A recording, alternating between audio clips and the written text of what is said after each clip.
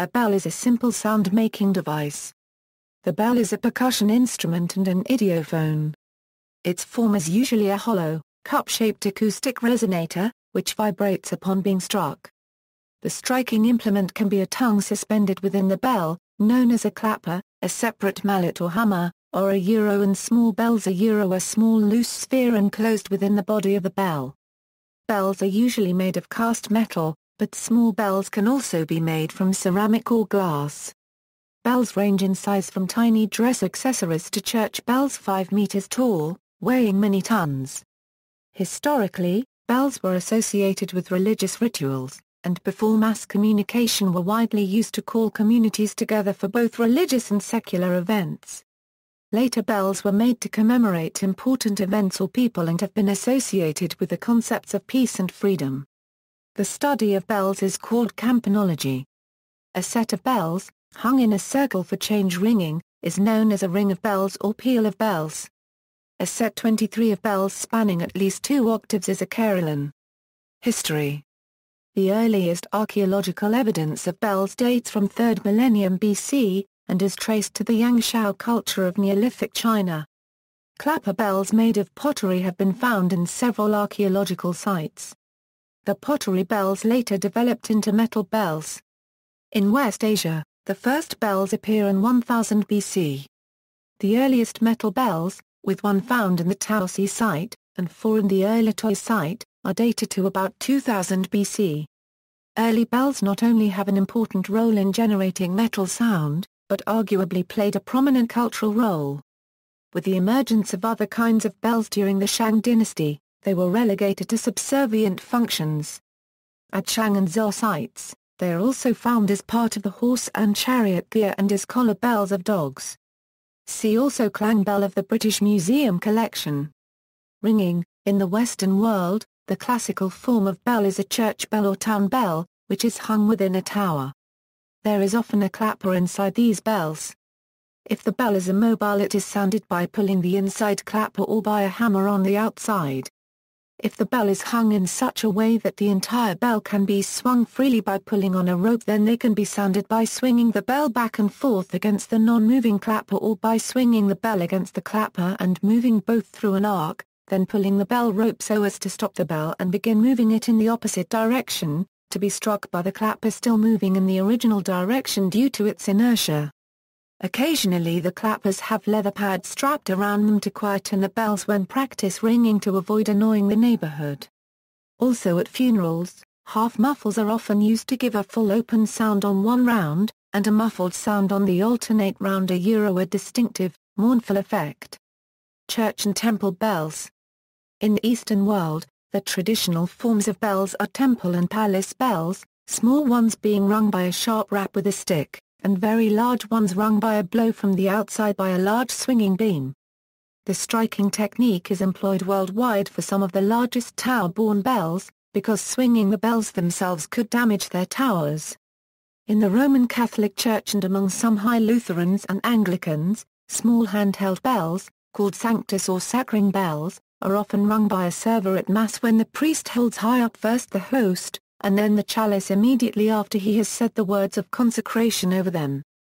This serves to indicate to the congregation that the bread and wine have just been transformed into the body and blood of Christ, or, in the alternative Reformation teaching, that Christ is now bodily present in the elements, and that what the priest is holding up for them to look at is Christ himself.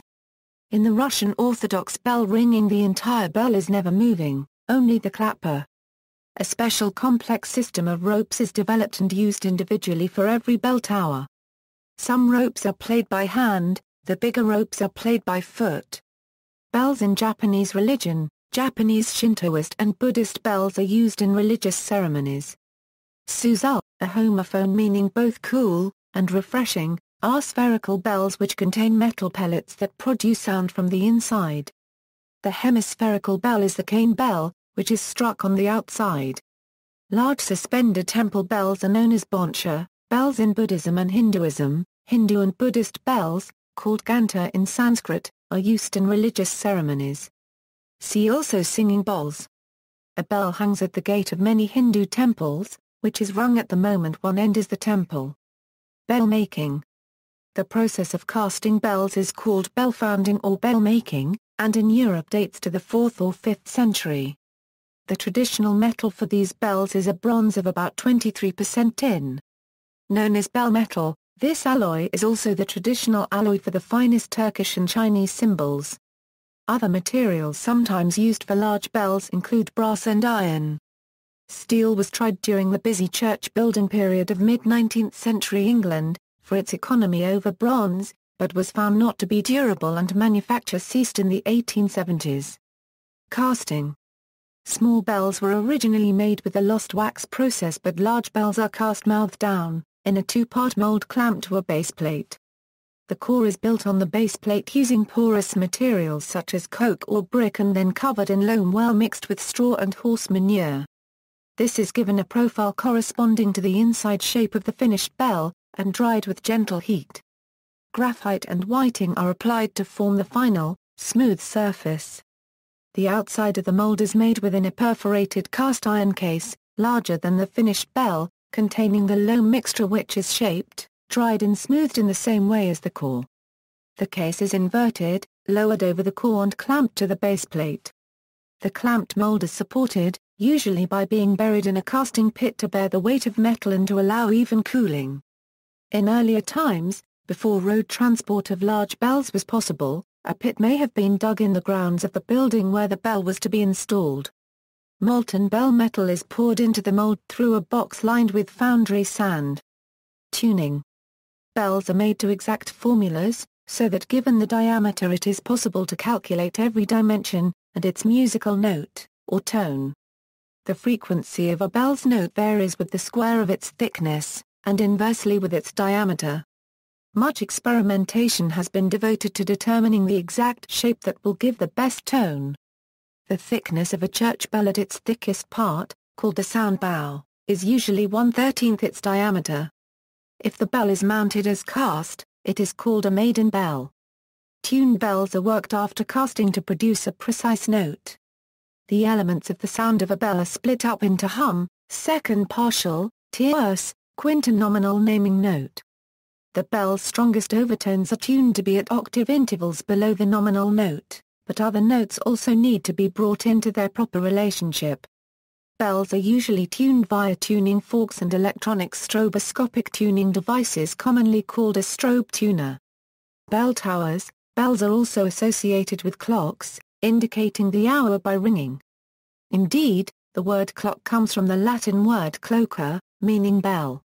Clock towers or bell towers can be heard over long distances, which was especially important in the time when clocks were too expensive for widespread use. In many languages the same word can mean both clock and bell. In the case of clock towers and grandfather clocks, a particular sequence of tones may be played to represent the hour, half hour, quarter hour, or other intervals. One common pattern is called the Westminster quarters, a 16-note pattern named after the Palace of Westminster which popularized it as the measure used by Big Ben. Notable bells. The Great Bell of Thammasidi may have been the largest bell ever made. It was lost in a river in Burma after being removed from a temple by the Portuguese in 1608. It is reported to have weighed about 300 tons. The Tsar bell by the Motorin bell founders is the largest bell still in existence. It weighs 160 tons, but it was never rung and broke in 1737. It is on display in Moscow, Russia, inside the Kremlin. The Great Mingun bell is the largest functioning bell. It is located in Mingun, Burma, and weighs 90 tons. The Gotemba bell is the largest functioning swinging bell, weighing 79,900 pounds. It is located in a tourist resort in Gotemba, Japan. Hung in a freestanding frame, and rung by hand. Cast by Ace Butts in 2006. The World Peace Bell was the largest functioning swinging bell until 2006. It is located in Newport, Kentucky, United States, cast by Packard Foundry of France. The bell itself weighs 66,000 pounds while with clapper and supports the total weight which swings when the bell is tolled is 89,390 pounds. The Bell of King Songdeok is the largest extant bell in Korea. The full Korean name means Sacred Bell of King Songdeok the Great. It was also known as the bell of Bongdyeoksa Temple, where it was first housed. The bell weighs about 25 tons and was originally cast in 771 CE. It is now stored in the National Museum of Gyeongju. Pommern in Vienna's Stephansdom is the most famous bell in Austria and the fifth largest in the world. The St. Peter's Glock, in the local dialect of Cologne also called Dick Pitter, is a bell in Germany's Cologne Cathedral. It weighs 24 tons and was cast in 1922. It is the largest functioning free-swinging bell in the world that swings around the top. Maria Dolan's, the bell for the fallen in Rover 2 weighs 22.6 tons. The southwest tower of St. Paul's Cathedral in London, England, houses Great Paul, the largest bell at 16.5 tons in the British Isles. One can hear Great Paul booming out over Ludgate Hill at 1300 every day. Big Ben is the fourth largest bell in the British Isles, after the Olympic bell, Great Paul and Great George. It is the hour bell of the Great Clock in the Clock Tower at the Palace of Westminster, the home of the Houses of Parliament in the United Kingdom. The Dom Tower in the city of Utrecht, the Netherlands, houses the second largest free-swinging bell of Europe, the Salvator, weighing 8.2 tons, cast in 1505 by Jaart van Woo. Great Tom is the bell that hangs in Tom Tower of Christ Church, Oxford. It was cast in 1680 and weighs over 6 tons. Great Tom is still rung 101 times at 21:05 every night to signify the 101 original scholars of the college. The Liberty Bell is a 2,080 pounds American bell of great historic significance, located in Philadelphia, Pennsylvania. It previously hung in Independence Hall and was rung on July 4, 1776 to mark American independence.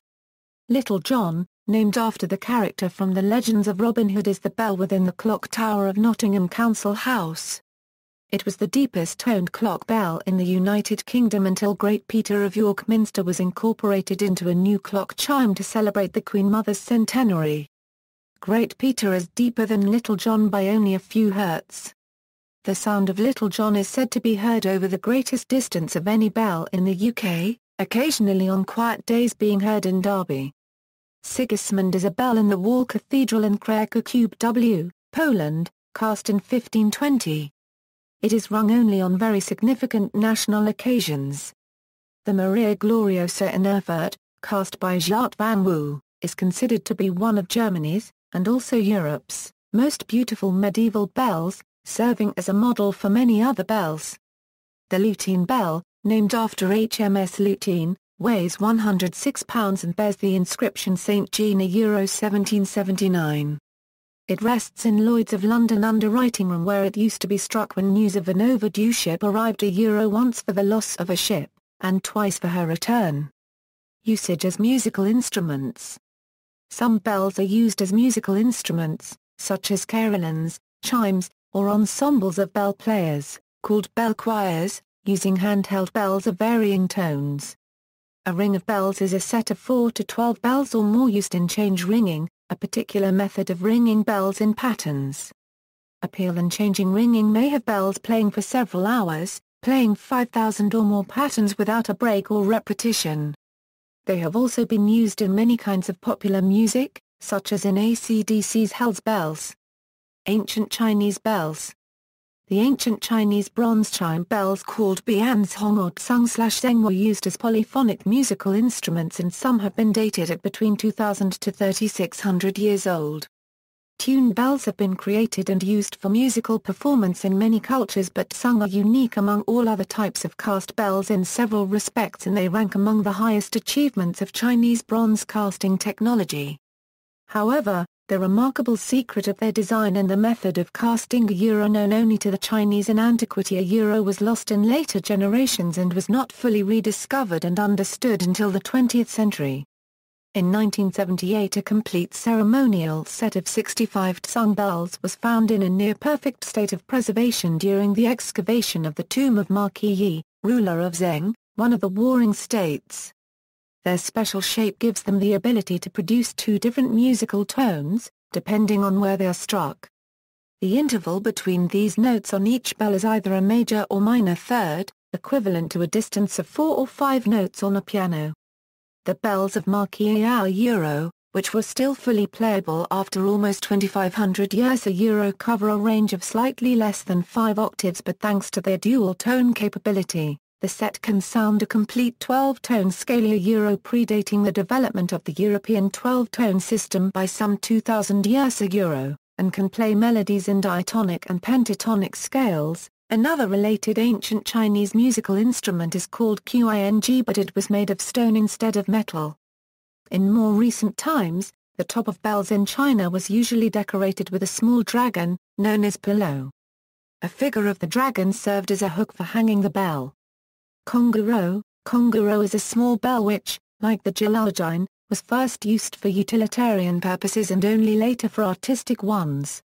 Conguro rang when moving to new places. They were fastened to the horse harnesses and created a very specific smart sound background. Conguro also hung on the neck of the leader goat, which the sheep herd followed. This led to the association in folk memory between the distinctive sound of conguro and the nomadic way of life. To make this instrument, Kaijai's foreman used copper, bronze, iron and brass. They also decorated it with artistic carving and covered it with silver. Sizes of the instruments might vary within certain limits, what depended on its function. Every bell had its own timbre. Chimes, a variant on the bell, is the tubular bell.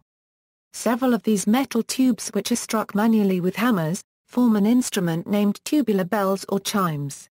In the case of wind or aeolian chimes, the tubes are blown against one another by the wind. Lithuanian scribali. The scribali is a traditional folk instrument in Lithuania which consists of wooden bells of various sizes hanging in several vertical rows with one or two wooden or metal small clappers hanging inside them. It is played with 2 wooden sticks. When the scribali is moved, a clapper knocks at the wall of the trough. The pitch of the sound depends on the size of the wooden trough. The instrument developed from wooden cow bells that shepherds would tie to cows' necks. Farm bells. Whereas the church and temple bells called to mass or religious service, bells were used on farms for more secular signaling. The greater farms in Scandinavia usually had a small bell tower resting on the top of the barn. The bell was used to call the workers from the field at the end of the day's work. In folk tradition, it is recorded that each church and possibly several farms had their specific rhymes connected to the sound of the specific bells. An example is the Pete Seeger and Idris Davies song The Bells of Rimney. Dead bell. In Scotland up until the 19th century it was the tradition to ring a dead bell, a form of handbell, at the death of an individual and at the funeral. Bell organizations. The following organizations promote the study, music, collection and/or preservation and restoration of bells. Nation, S, covered are given in parentheses. The American Bell Association International, Association Campani Wallon ASBL, Association Suonatori di Campina Sistema Veronese, the Australian and New Zealand Association of Bell Ringers, Beratungsausschuss für 1/4 das Deutsche Glockenwesen, British Caroline Society, the Central Council of Church Bell Ringers, Handbell Musicians of America, Handbell Ringers of Great Britain, Socia Copyright tar Copyright von der Section S der Campanology, Verband Deutsche Glockengeierereien B. World Caroline Federation, Gallery. See also: the American Bell Association International, bellhop, electronic tuners, used to tune bells, glockenspiel, handbell, John Taylor Bell Founders, Ship's Bell, Veronese Bell Ringing Art, Whitechapel Bell Foundry, Notes. References: Milam, Willis I's Vista Time and Timekeepers, including the history, construction, care, and accuracy of clocks and watches. New York, Macmillan. OCLC 23271006, Murdoch, James 0-415-15416-2 and LR equals and client equals Firefox A History of Japan. London, Paul, Trek, Trubner. Reissued by Routledge, London, 1996. 10 ISBN 0-415-15416-2. 13 ISBN 978-0-415-15416-1, Ponsonby Fane, Richard A. B. Kyoto, the old capital of Japan, €794 1869. Kyoto, the Ponsonby Memorial Society. Titsing, Isaac, Soon Siren Cio Hayashigaha. Nippono do Ichiran. U. Annales des Empires du Japon. Paris, Oriental Translation Fund of Great Britain and Ireland, http, www.taubells.org. Greet Bells HTML, further reading, Willis, Stephen Charles. Bells Through the Ages, from the Percival Price Collection equals Les Cloches à travers les siècles, provenant du Fonds Percival Price. Ottawa, National Library of Canada, 1986. 34p, Ilworth B&W Photos. NB prepared on the occasion of an exhibition of the same title, based on the collection of bell and carillon-related material and documentation, of former Dominion carillonneur, Percival Price, held at the National Library of Canada, May 12 to September 14, 1986. Some copies come with a guide to the tape dubbings of the recordings played as background music to the displays, as technically prepared by Gilles Saint Laurent and listed by Stephen Charles Willis, both of the library's music division. English and French texts respectively divided into upper and lower portions of each page. ISBN 0-662-54295-9, external links, Bells at DMOZ, Bell Recordings of the Basque Country, Bells in Araga Cuden, A Traditional Means of Communication Thesis, H. O'Hawaree. Bell. In Baines, T.S. Encyclopaedia Britannica 3a.